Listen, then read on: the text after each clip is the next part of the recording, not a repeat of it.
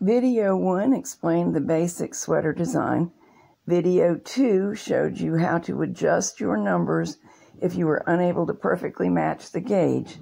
So now let's get on with knitting the sweater back. I am giving the needle count and row count based on the idea that you did perfectly match 4 stitches 6 rows per inch. If you did not, review video 2. I'll be making loosely knitted knit 2 purl 1 ribbing to create a fresh look for this otherwise very basic design. But you may choose your own hem. Here's an example of knit 1 purl 1 ribbing worked at a tighter stitch size than the main knitting in the same shape of sweater. This one is from my Made for Mid-Gauge book.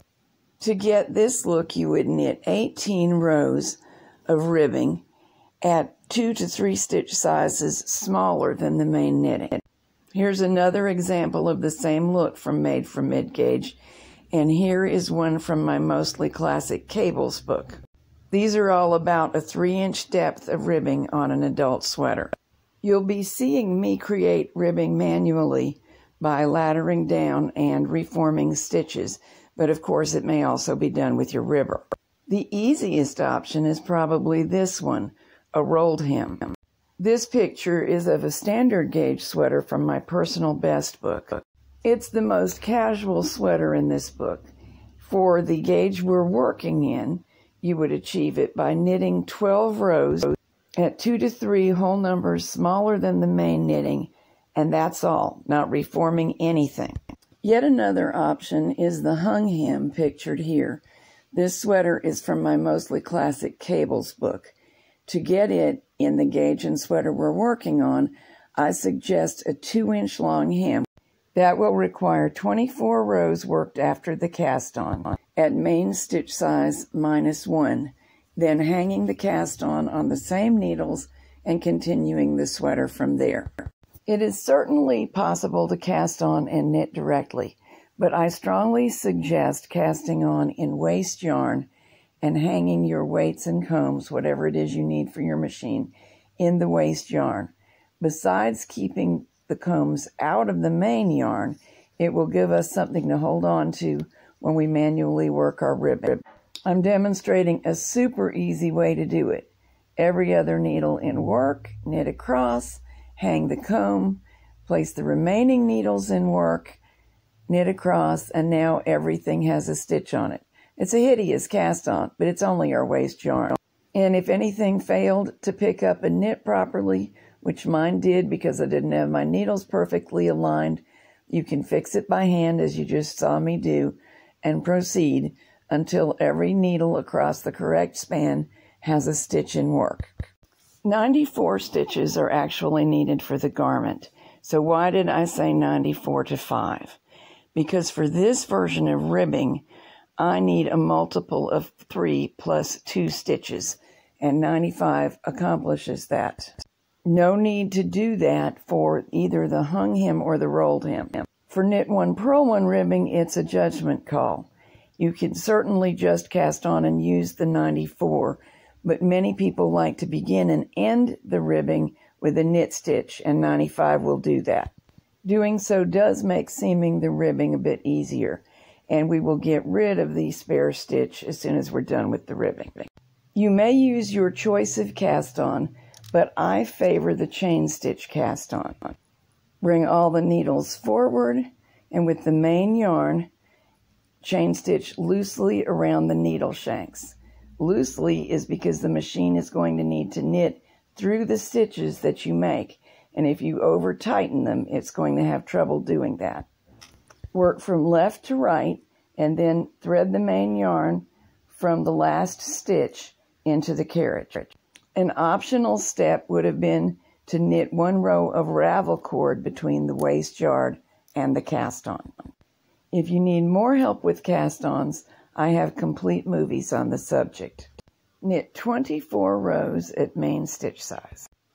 All the ribbing rows for the hem are now complete, but we need to form the ribbing. Every third stitch, using my kind of ribbing, knit 2 purl 1, is the one we drop. So count over from the last purl column, 1, 2, 3. Now I should be able to read down the column of stitches and find the true stitch at the bottom and ravel down.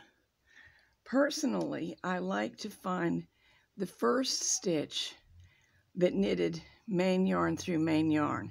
So this is the stitch that knitted through the cast on, but the next one is the first one that knitted a stitch through a stitch in the main yarn.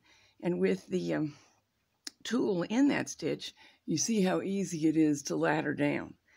And now just chain back up, and we'll hang it on the original needle. You would be doing the same exact thing here if knitting knit 1, purl 1 rib. There would be a couple of differences. Obviously, you would drop and ladder down every other stitch. I split that stitch. That's what you're seeing there. I felt it hang up, and I want it nice and clean. The other difference between knit 1, purl 1 and this is that usually my stitches would be tighter, so my ladder would be a little smaller, because this is designed to stop the edge roll and make a hem, but not pull in. Whereas knit 1, purl 1, we're usually wanting it to pull in. And we repeat in this manner all the way across the work.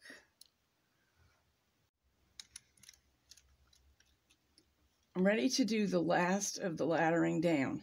And here is the reason that we added a stitch to the pattern, so that I would finish with 2 knit stitches after the last purl in the same way that we began. Latch it back up normally. And when you latch back up, that's making chain stitches, pulling 1 rung through the next, and we hang it on the original needle. So now we have created a ribbed hem. There it is. Now, we don't want to keep the spare stitch, and we don't want to make it difficult to seam. So I'll use a full-fashion decrease, get rid of the extra stitch, but there will still be a continuous column available for seaming. Set row counter to 0 now.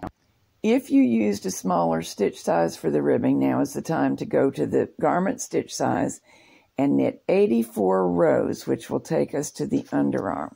When row 84 is completed, or the row that you've decided on, hang a yarn marker on each end needle.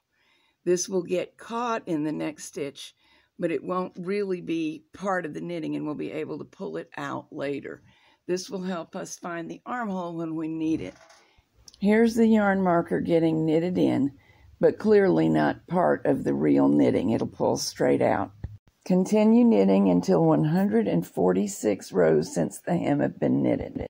There is no back neckline shaping, but the center 38 stitches will become the back neck. So place a yarn marker on the 19th stitch from the center left and the 19th right to mark them off. The sweater back is complete.